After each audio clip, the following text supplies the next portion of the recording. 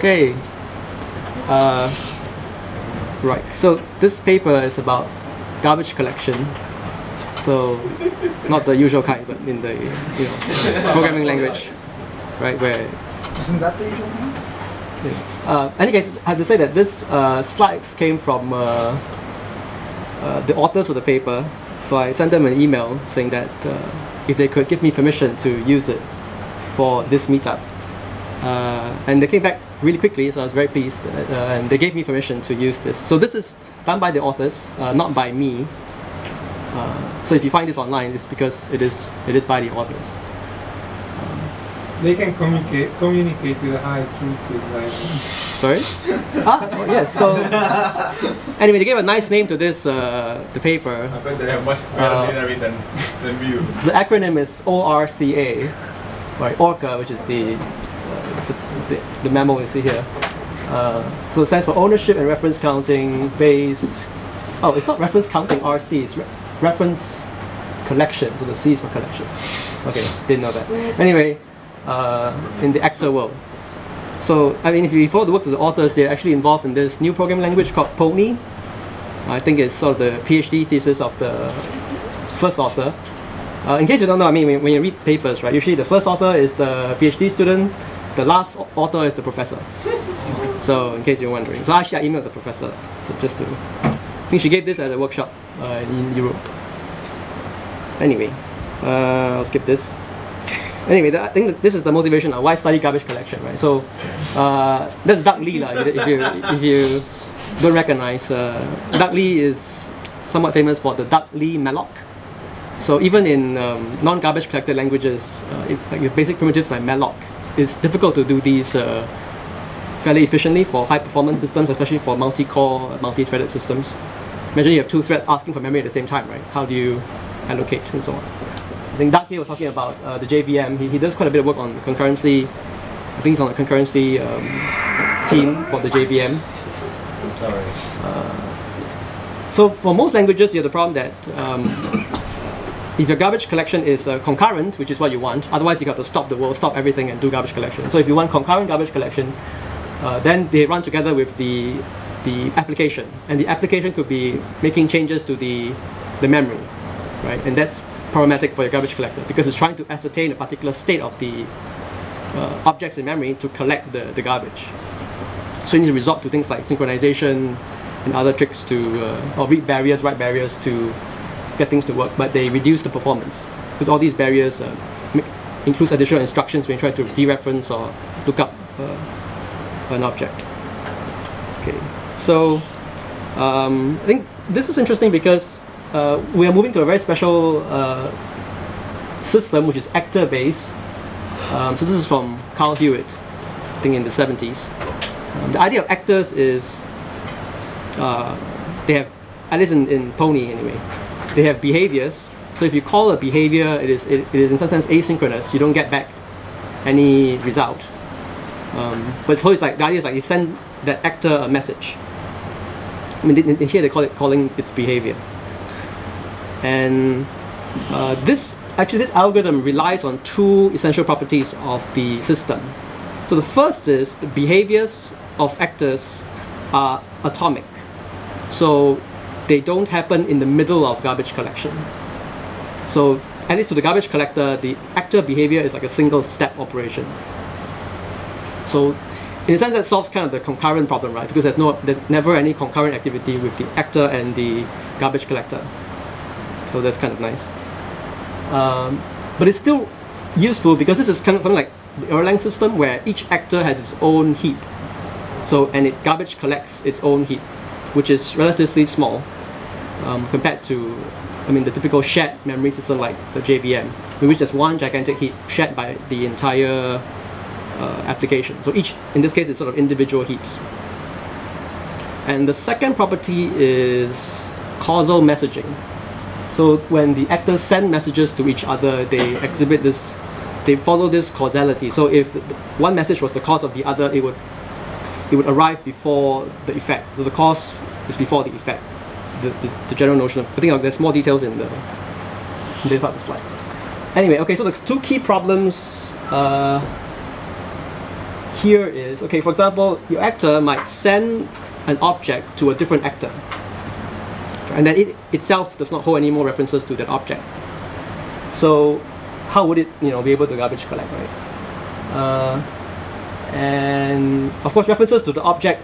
Okay, so here I think there's something which is not really mentioned here, but it's in the paper, is that the trick here will be to have every actor, when it constructs objects, it constructs it in its own heap. As I said, there's the individual's heap, right?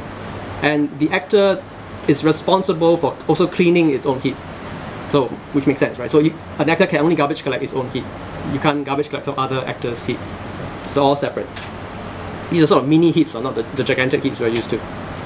But because the trouble is the actor may send objects around, and how does it keep track of this object, right, when it goes to other actors and so on. And then there's something called the idea of foreign references, which can be more details.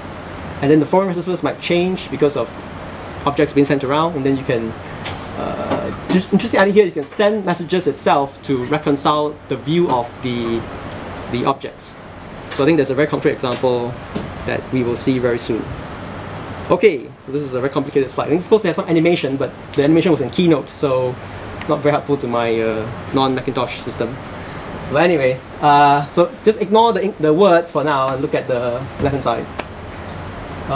Okay, so represent actors with this A. So A1 and A2 are two actors in the system. Think of actors like lightweight threads, kind of. So the boxes represents the heap of the actors, right? And the blue entities are the objects. So these are just this is Pony is actually an object-oriented language. You can construct regular structs and classes and stuff. So they call them passive entities, where actors are considered the active entities. So here you have 4 objects, 1, 2, 3, 4, and the arrows are, you can think of them as references, right? So the actor 1 has references to object 1 and 3, and so on. Okay, so that's the top part.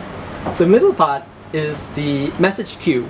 So every actor has a message queue. That's how you actually, or a mailbox actually. That's how you actually send it messages. It goes into this queue, and the actor just pops off. I guess from the left, messages and runs its behavior on the arguments. So that's the queues. The working set is kind of like the objects this actor knows about, or he has seen before. And so correspondingly, for every object he knows about, there is a count, which is the number, or which is the total weight of the references to that object.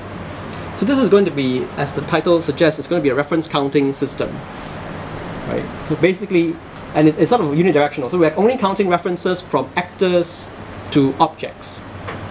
So it's from the active entities, the actors, to the sort of passive entities, the objects. So we're counting how many, not really how many, but you can think of how many references are there from the actors to the objects. So this is how many references from actor A1 to all of these known entities. So we actually also include the actors themselves. This system can actually also garbage collect actors, but that's not the focus of the paper actually. There's a different paper that talks about how to garbage collect the actors. So in this paper, we focus mainly on the garbage collection of the objects. So is the actor counters the total of the objects that they have? No, it's a weighted count actually, just to be precise. So it's not really the number of count. It's so there's some weight factor inside. So don't think of it as the number. Think of it as a weighted number. So there's some numbers. Okay. And then I think there's some nice things which the gray cells represent owned objects. So again, you can see from here. So actor 1 owns object 1 and 3, actor 2 owns object 2 and 4. Right? Owned means belongs to the heap. Yeah. So why doesn't A2 own all 4 in its own ref count? Is it a typo? No, because it's actually like noted there on the right hand side that there's no entry for A2. Why there's no entry here, is it? Yeah. But one, I mean, I think no space. No, because it explicitly mentions it, right? Yeah. Sorry, where does it say that? No, in the working set. No. A204. Oh, note, no, A2. Because A2 doesn't have O3, so... No, he's talking about 04, right? Ah. I think it's just no space, actually. Yeah. No, it definitely has a count, I'm sure. Oh, no. No, I think No, it's a typo because your working set is 010204. So your count table should be 010204. Not necessarily. I mean, look at the definition. The ref count table for some addresses from the working set, and it explicitly mentions that there's no entry for it. So it looks like there's some insight to be gained from. Nope, I can't explain why. Sorry about that. Okay.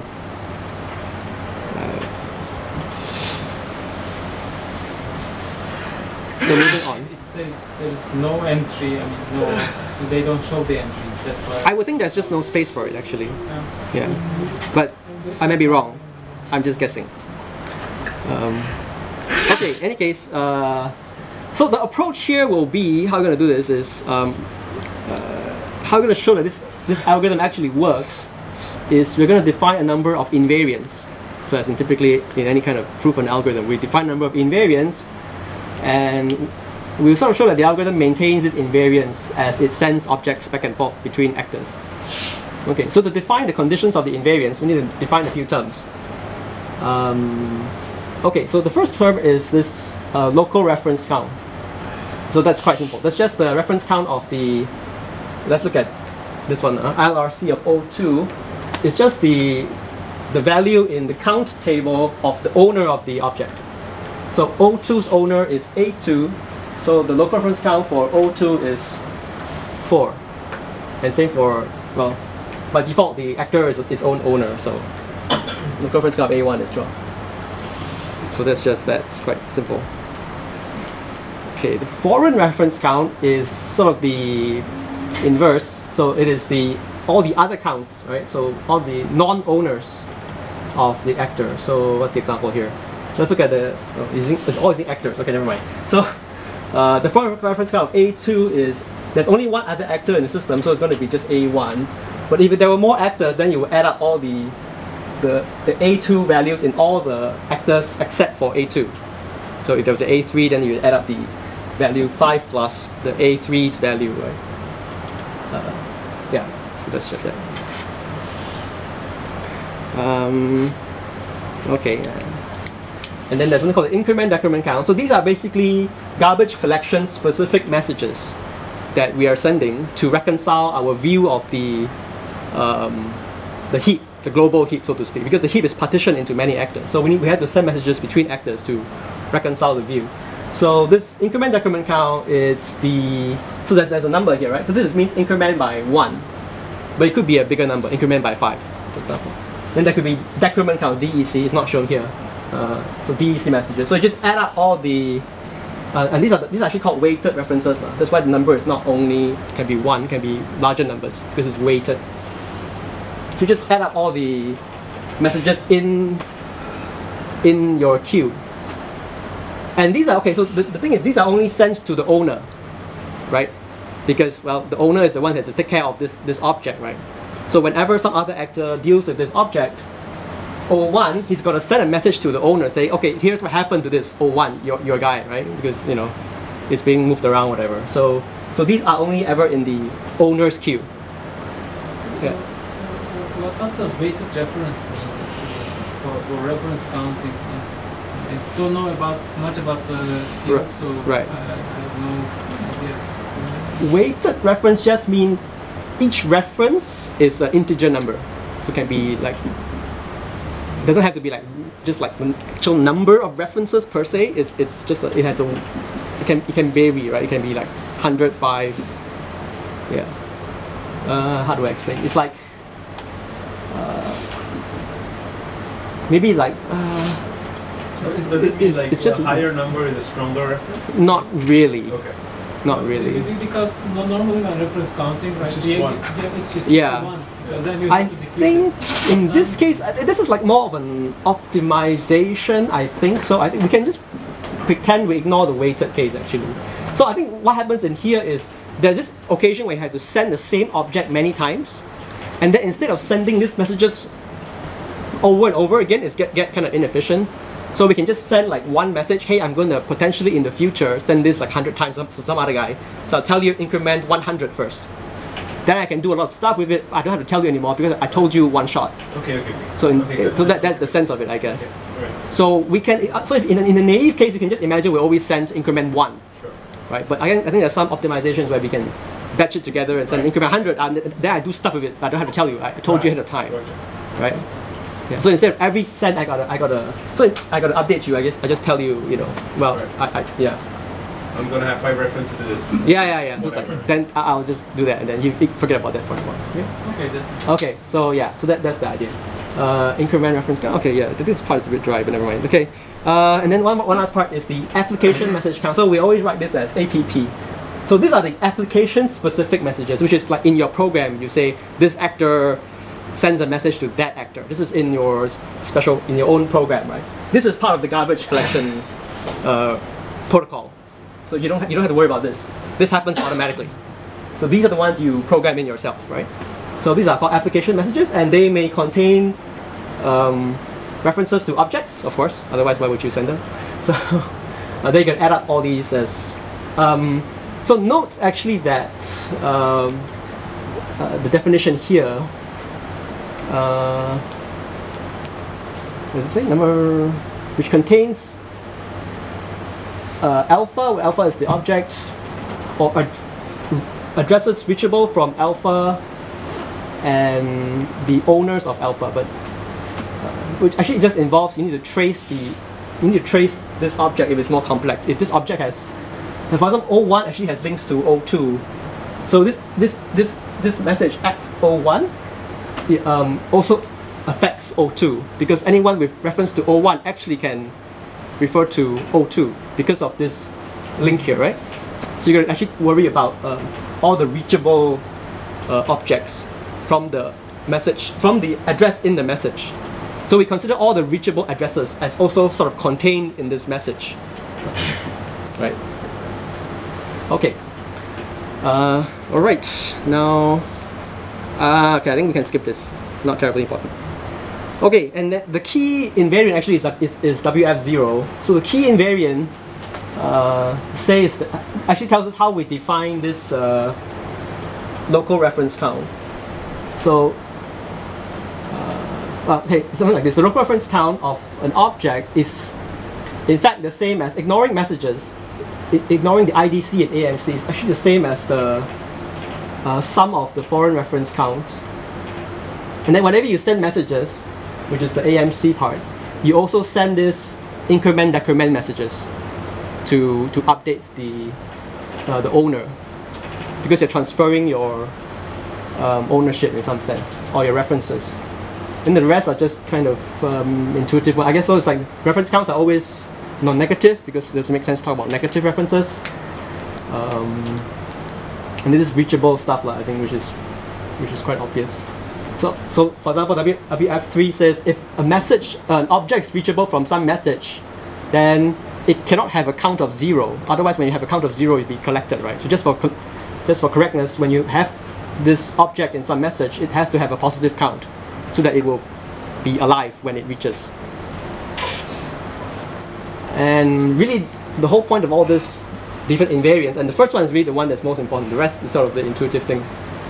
Is really to have this consequence at the end, and that is basically saying if an object is not reachable from the owner, and the count, and this count is 0, which also implies that nobody else has a reference to the object with address alpha, and there are no messages with alpha in the content, then this implies this is globally unreachable, right? So that means it can be collected as garbage. And the crucial point is that this condition, this for two conditions, actually this is a conjunction of two conditions, is checkable purely by looking at your count, the owner's count table. You don't have to ask other people. Yeah, that's right. In fact, what happens is other people tell you when they do things, so that you kind of update. So, but eventually just check your own tables, and then when you see like, there's a tracing step, when you trace the object, you cannot reach it, and then its count is 0, which also means nobody else, because you can't reach it doesn't mean somebody else can, right? Sure. But then this additional condition means somebody else can't. So I can't reach it, and everybody else can't reach it, right? Essentially, that's what it says in English, Yep. which obviously means nobody can reach it because these are all the entities in the system, right? So you can collect it. It's basically garbage, right? So that's key. The key is that you don't have to ask anybody anything to do garbage collection. So every actor can do garbage collection independently of every other actor, and that's why it's efficient also, right? Because you don't have to check anything, you don't have to ask anything, right? You just check your own tables and then, okay, this is garbage, I can get rid of it. But if it's not enough that the local ref count of alpha is 0, then how do you check that it's unreachable? So the name local ref count is kind of a misleading thing. It's actually totaling up all the foreign counts. I actually never count my own references. I just do this check actually. Reachable. This reachable is for myself. This is actually asking about everybody else. Although it's called the local ref count, but it's kind of a not a local view of remote. Yes, exactly. It's kind of a funny name, right? So yeah. So this is actually the sum of all the foreign counts. Yeah, it's not my count. I actually don't care about the count. I just care about reachability actually. So I can't reach it, and nobody else can see this. Nobody else, and this includes also, of course, not just actors. Actually, this includes messages. If you think about it. Yeah. So this includes messages as well as other actors. Because it could be in transit, right? Yeah. So nobody can see it, but it's somewhere in between, like in the messages, right? So okay, so basically, locally you do a traditional it's a GC trace, yeah, based on mark, just do marking. Reachability. Yeah. And then you also, but for remote references, you do ref. This is kind of like the global view in some sense. Yeah, this is the global view. That's something, but the global view is ref counting, and locally you do reachability. Yeah. So together the two, yeah, exactly. Hybrid system. We can prove that it's unreachable. It means that if you reachable on the local hierarchy is 0. You can't collect it. So I mean it's a 1, 0, 0, 1. Then using the SOR. No, this is and. Both must be satisfied. Both satisfied. Oh, if you can reach it and that is 0, you cannot collect it. Yeah. Otherwise, what you're using is gone, right? I'm using this. Oh, sorry, it's gone now. It can't be, right? Basically, if the local ref count is 0, then this degenerates to the one single threaded. Yeah, basically that means this is my personal object. Nobody else sees this. So yeah. Okay. So that's. Actors don't have to be individual threads, right? Or are they? No, they're not. That's the thing, right? So they're like green threads. So actually what happens is, if you look at the actual implementation, so there'll be like a scheduler, and then they'll create actual threads, which is equal number of cores, and you schedule the actors to run on each of your cores. But you can have millions of actors. They are pretty lightweight actually. Yeah. And the cool thing is they have separate heaps. It's kind of like the Erlang model. So where does, okay, let's see. Okay, okay, I thought about how you do this is the marking basic. This is like, unfortunately the animation is not here, so so what you do is you do marking basically, and then you trace from your fields. Okay, so the thing about this also is that the garbage collection happens outside of your behavior. So your behavior, as I said, is logically one atomic step to the garbage collector. So what happens is after you run your behavior, it may choose to run the collector. So which is why there's no problem of concurrency, right? Because we never run it together with the behaviors, right? So we always run it after a behavior. I mean, you can check whether there's a lot of garbage. If not, then we can do another behavior. It does, okay, we're kind of full, let's do a GC.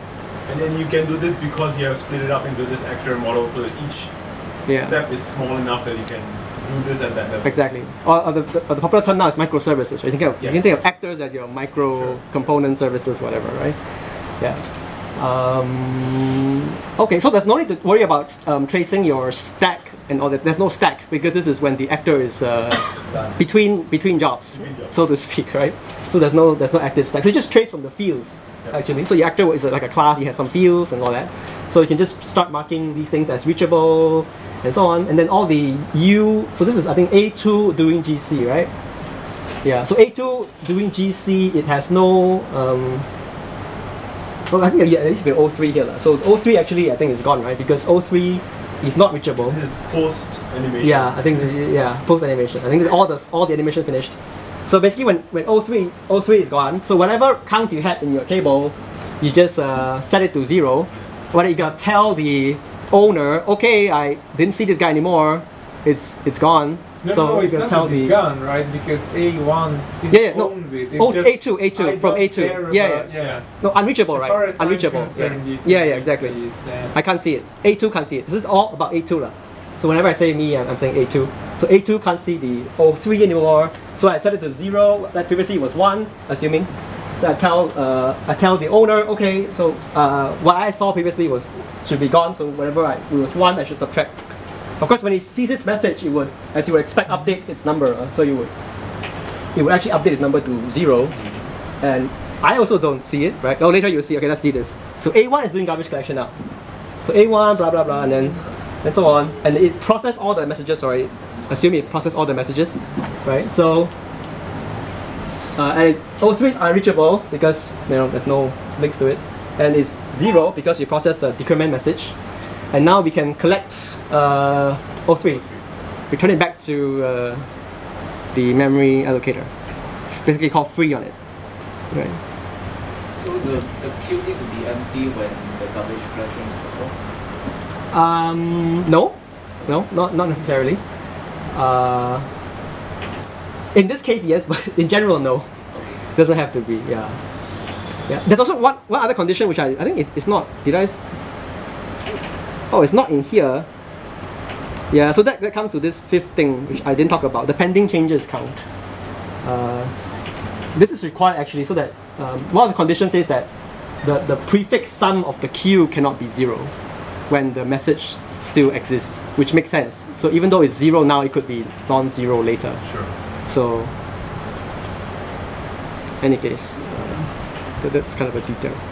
Yeah, but it doesn't have to be empty. So you can process some messages because each of these is like doing a behavior, right? Each of this message, you can process some and then you can do GC. Yeah. So up to the schedule to decide when you want to do GC.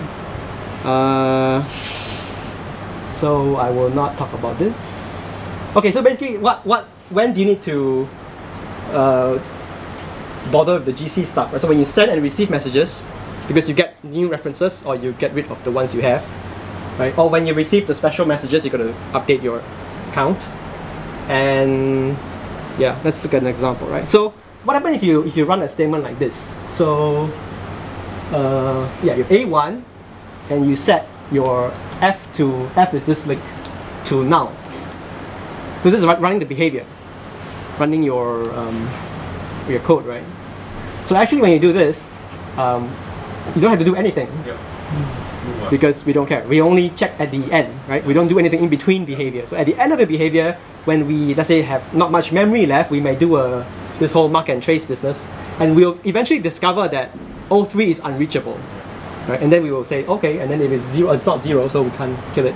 But if it's 0, then we will kill it. Right? So this is fine. So this is good because we don't have to worry about, it doesn't slow down your normal behaviors. Not unlike your, like, say, read barriers or write barriers. Okay, here's where things get complex. So if you need to send a message, so if A1 sends a message to A2, here we go, with the object O1, okay, A1 and A1 is the owner of O1, right? A1 is the owner of O1. Yeah, great. It's a gray color box. Means it's the owner. So how? So and this is the key invariant actually. So how do you preserve this? So what happens is that obviously you have that one. AMC O1 becomes +1 because we just sent a new message. So the number of references in that message, in all the messages combined, is incremented by 1.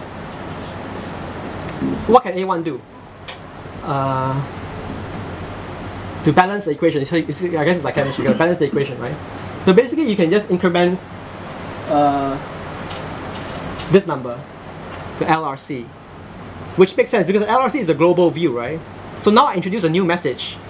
I have to update myself to say that now in the global view there's this new message with O1 inside. So I have to increment, this is the LRC because RC of A101 is essentially the LRC because A1 is the owner of O1, right? And okay, these other ones are because all these other things are also in the message because this is the owner of O1, this is reachable from O1, this is the owner of the thing reachable from O1, So they're technically part of the message indirectly in some sense. So you also got to increment. Oh no, yeah, you got to increment. This is subtract. Let's do this. Is to do with O2. Forget about this. Anyway, this part. Oh, O2 is because sorry. So O2 is because yeah. So I have to explain this. O2 is not my object. This is A1, right? Remember? So this is the owner. This is the non-owner. So the non-owner case is kind of the inverse, basically. So you got to. This is actually the so-called the foreign reference count, because this is the count of A1 with respect to O2. So you got to subtract from there, right? Because you incremented there, so you got to subtract from here to sort of balance the equation, right? And A2 because it is the owner of O2 and it's not myself, so it's also not, I have to subtract. Yeah, I think there's also just one more causality. Actually, causality is important, I guess you can see why, because otherwise these messages get out of order. So it's important that these increment-decrement messages are received in the correct order. Otherwise, if you receive too many decrement messages at the same time, you would think that it's actually gone. So which is sort of why the causality thing is important. So they have to come in kind of the right sequence. Otherwise, your view of the world is a bit incorrect. So, okay. The other key thing that is enabled by this is that, of course, you could say that, well, what if, you know, I send an object and some other, I do all this tracing and all that business, but wouldn't, you might argue that when I do all this tracing business, what if O2 gets changed by A2? Because when I do tracing from A1, right, I will actually trace until O2, right? But I don't own O2. So A2 might be running its behavior and doing stuff with O2. Does that make sense? Which is bad, right? Because I'm trying to trace like how things are going, but A2 is like modifying O2, adding links and all that stuff, right? So that's not too good, right? So it turns out with the type system of the language, it's the compiler can actually prove that that's not possible. So the fact that O2 is visible from A1 means actually nobody else is actually modifying it. This is something from the type system actually. So when you compile the program, it will not allow you to, it will not allow A2 to actually be modifying O2 when it's visible from A1. Because that would be concurrent mutable state, which is not allowed by the programming language itself. Yeah, you know it's immutable, for example, it's one of the possibilities. So O2 could be an immutable kind of thing. So A2 could not possibly modify this when it's being traced from A1. Oh, it's not O2 that is immutable, it's the reference in some sense, the reference, yeah. Exactly, right. Of course, A1 could later modify it, because this is A1's behavior, right? So A1 could be the one able to modify it, but from the A2's point of view, it's through this reference, it's not able to modify O2. So actually, if you look at a different paper talking about this, it introduced something like, I'm not sure whether it's a bit of a cognitive overload. There are 6 different types of references to track who can modify what. So, but the good thing is this allows us to say that it's not possible. You can't get any concurrent problems here. Okay, I think that's basically it. So all these basically are no actually. So that's interesting. The other interesting thing about Pony, maybe at a different paper. No time to talk about it here actually. So you can, okay, let's look at some numbers actually, or look at some graphs. So this is comparing Pony 01.5. I think now we're at 02.1 with a bunch of other things. So the most obvious one is comparing with Erlang, which is the green line. Kef is the C++ actor framework. It's written in C++. I think Charm is also a C++ based actor framework. And this is creating many actors and also doing GC on them at the same time. The Pony isn't that fantastic. Pony is the black line, I think, right? Especially when you go to many cores. Was it the weird peak? What? At like 3 actors. This one? 2 actors. Oh, this is... It was 2 cores, not 2 cores. 2 cores, sorry. Yeah. So this is about 1 million plus actors. Sorry, yeah. What? No idea. 2 cores is the smallest number of cores where you already have Contention, overhead synchronization, all this so kind of you things. already have overhead from synchronization, which you don't have with 1 core. But Sure, when- sure. Okay. But I guess with like 3 or 4, you get more work done, and your overhead is actually relatively less. So this is for charm, yeah. But this isn't exactly selling Pony, right? Because you would expect that Not you would fantastic. get, all the other ones would not. It's more like comparable. I go guess the down point. as you increase cores, because that's Yeah. the whole point, right? That you can increase the cores and you don't suffocate in Yeah. synchronization. I guess That's this not means what it's kind of flat, right? So it doesn't get affected by this. If you Yeah. have only 2 cores, then So you should always get 2 cores. Well, you might have more. You might have big machines. Okay, so let's look at something better, I think. So this is better for me. So this is to do with the messages, so it means you're sending lots of messages to all the mailboxes. So where this differs? Okay, so I need to talk about where this is from Erlang actually. So if you know actor framework, so Erlang is the most famous. And Erlang has a little problem with this because Erlang essentially says you share nothing at all. So basically, when you send messages, you just make a copy of it. So there's no sharing. So that's perfectly fine. But making a copy takes some time. And you notice in Pony, when I share a message, I literally just share the reference to the object. Yeah. Because of the guarantees that if I send to you, I can't modify at the same time and so on, because of the type system, which I'm not talking about. But because of that, I can send you the whole thing, because nobody else can touch it, right? So it's actually more performant when you send lots of messages, because you don't have to, it's essentially what's called zero copy messaging. Yep. So I have to make copies of the messages, I just send you the whole reference. But I have to do this tracing business to figure out who is reachable from the message. That's the caveat actually. But so this does pretty well on lots of messages. So more realistic, I think this is to do some. This is a factoring example. So a bunch of messaging and computation combined, and it does quite okay. Essentially, I think Pony, if you look at the code, and this is now on GitHub and it's still pretty young. It's mostly written in C actually. I think when I look at the master's thesis, this started out mostly as a C library, and then they wrote a compiler on top of it to call the runtime, which is basically in C, which does all this mailboxing and sending messages business. So Pony can think of it as like a C thing. It's a C++, but not a C. It's C, but the way the compiler works, computer C. yeah, it's sort of, the runtime is written in C, and when it's compiled down to kind of LLVM, is backed by LLVM, and it calls into the C runtime. But the compiler, when it compiles, makes sure that you don't have these data races, basically, right? You can't modify something when somebody else is reading and stuff like that. So that's why it gives you this kind of guarantees, otherwise you couldn't use this algorithm. In fact, right? This algorithm depends on the fact that you can't modify something when somebody else has a reference, which is guaranteed by the compiler. And this is actually it's called giga updates per second. So it's to test the random access memory actually. And this is comparing against the message passing interface. MPI, I think, is a classical C interface for message passing. And then MPI doesn't share anything, right? So it's... But this is testing mainly the memory updates. Right? With MPI, you have to send them. But you don't use MPI on a single machine, No. 8 cores. Yeah, that's true probably. If you use OpenMP, then probably it will just be Okay. This is Pony 1.0. It's different versions of Pony. So yeah. Anyway, but all this code is open source. You can run the benchmarks yourself. Okay. So I think the interesting thing here to take away is basically the combination of this pervasive actor framework. So you use it also for GC by sending GC specific messages to update the owning actor.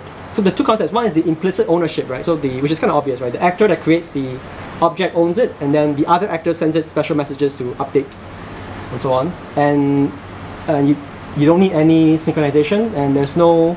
It's because it's all done through the same messaging framework. So you really utilize this framework fully, right? So there's no messaging, there's no stop the world, there's no barriers, there's no special things. So just purely based on messaging. And yeah, you can only just need to check your own tables. You don't have to ask any global things. Then you can do the GCing, and yeah, use it for the protocol of the garbage collection. And more stuff. This is actually the iCoops loops paper. I think it's the implementation, compilation of Object-Oriented Languages, Programs and Systems. It's a European conference in object-oriented languages. So you can check out Pony Lang, which is kind of bare bones actually. I have it here. I don't know too much about forces, but I don't think that's a pony. Yeah, it's that's an orca. There's no, apparently they have no icon. So someone might be the first person to create the icon, right?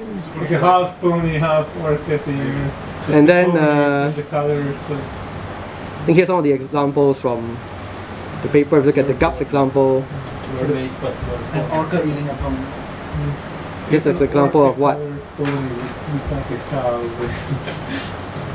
For example, pony coat might look like, if you're wondering. So BE is the behavior or the this asynchronous messages that you send. And this is like what pony code. It looks a little bit like Scala somehow because of the way. Oh, because Scala doesn't have the actor. Because they do this colon thing, you know, like.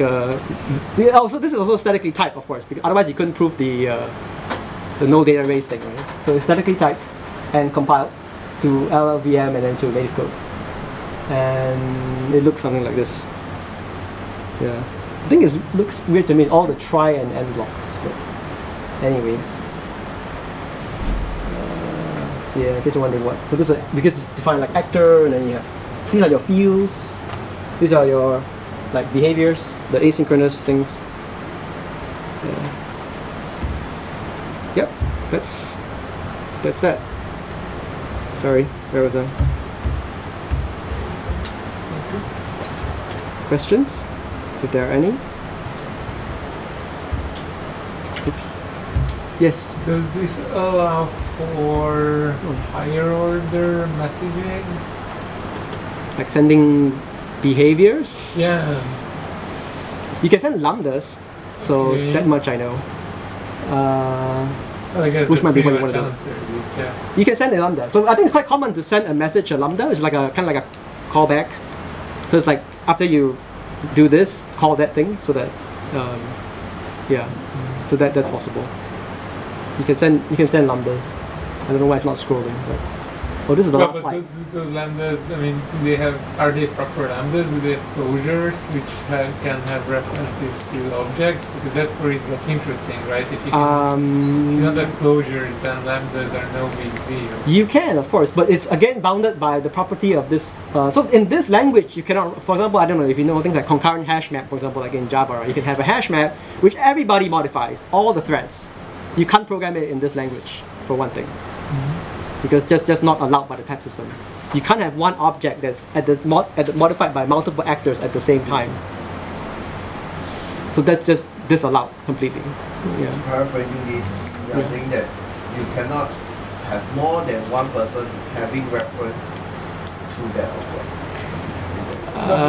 Not really. So there are different types of references. Because the object doesn't cross the boundary, the object stays with the owner. Yes, So you in a only sense. pass a reference Yeah. to Yes. to A2 who wants O1, they get a reference Yeah. to from A1 to Yeah. O1. Yeah. So, but can A2 pass this reference to A3? Yes, of course. But at only one time, there's only one reference to one object. Well, no, But not that's really. already not true, right? Because you have two references to O2. You have one from A2 So, and another from I guess O1. it draws it as all black lines, but in reality there are like 6 different colors of lines. So it all draws it at the same kind of line, but in reality there are different kinds of arrows. So, for example, I think it's fair to say there's only one actor that can ever modify an object. There's only one write. Yes, that's only correct. one person can write. So it's like you do blue text without blue texts. It's more like you have a dedicated actor for writing, something like that. So who does the writing? A1? No, anybody. It may not be A1. It could be A1 may transfer this right to somebody else. But when it transfers, A1 must destroy its own writable reference, because you can't have two, right? That's kind of, the universe kind of blows up. So you have to transfer to some other actor. Pen, basically, so that In a sense, yeah. I got to transfer my right to. Only one guy can have the pen to write those scripts. Actually, when someone is writing, in fact, nobody else can read it either, because you could also be inconsistent when you allow that, right? Because you might, in between writing. Yeah. To this guy, it doesn't matter because every single act is atomic. So you have to write and read. You cannot read at the same time. No, it could be different actors. So one could be like, if A2 was writing O2, which is actually not possible in this case, then it's not possible that there's actually a path from A1 to O2. Because A1 could read, because they could run simultaneously, the behaviors could simultaneously execute. But when you say you write O2, what does that mean, right? Because it's the references that you can change. So if A2 changes O2, that just means it has an O2 prime, and the arrow from A2 now points to No. As in changes one of the fields. I mean, O2 could have fields, right? Like it's like a pair of thing. Maybe it could have pair of whatever. Something's not drawn here, but you could change one of the references to null. You could change it to another object, right? As in update, literally destructively update the field of O2. Then you mean? But wouldn't that be modeled as separate objects then? Yeah, separate objects. O2 can have reference to O1. Yeah. Yeah. In this case, it actually has a cyclic reference, right?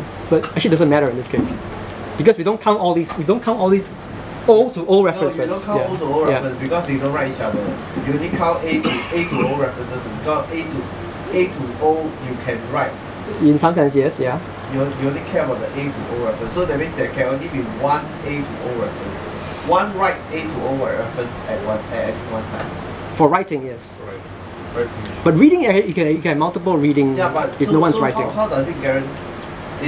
I don't see how it guarantees that it reads. It's not in this paper and it's not in this presentation. It's in a different article actually. Okay. Talking about a type system. So yeah, that will be a different talk. So I don't want to go into that. Yeah.